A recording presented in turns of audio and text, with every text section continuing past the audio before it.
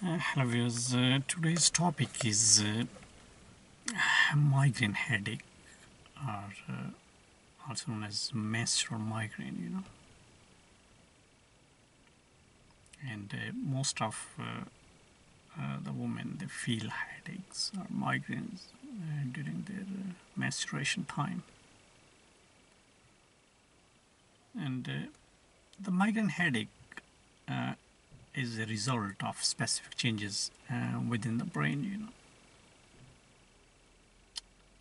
and it causes severe headache, and that is often accompanied by the sensitivity to light, sound, or the smells. And the common symptoms include like the eye pain, or the sensitivity to light, the nausea, vomiting, and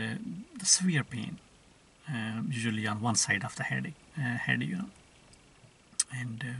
that some individuals describe as pounding pain, And other types of the headaches can also cause severe pain, and not all headaches are the migraines. You should keep in mind, And for example, some people describe the pain of cluster headaches as the worst pain that they have experienced, And the exact cause of migraines is not known, and the changes in the neurotransmitter levels within the brain are thought to play an important role in the migraine, And migraines are diagnosed by the typical clinical signs and symptoms, and there's no one specific test that can be used to diagnose it, And migraines can be triggered by many factors, for example, hormonal changes, or like stress or anxiety, and certain foods as well, and strong stimuli like loud noises. And the migraine treatment usually is with over-the-counter medications or the prescription medications, and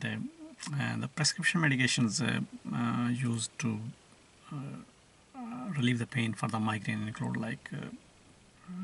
triptans, and like Belsomra or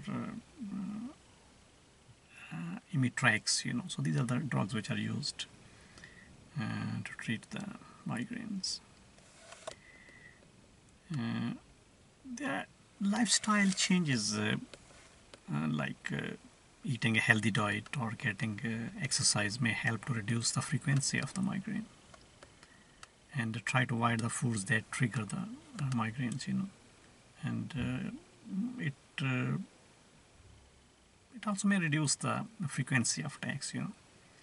And some people find that the exercise, for example, yoga and muscle relaxation therapies, are also helpful, Thank you very much for watching this video. If you need more information about any disease, any medical condition, you can visit our website www.diseasesandtreatment.com. And please do not forget to subscribe this channel for more informative videos every day. Thank you and goodbye.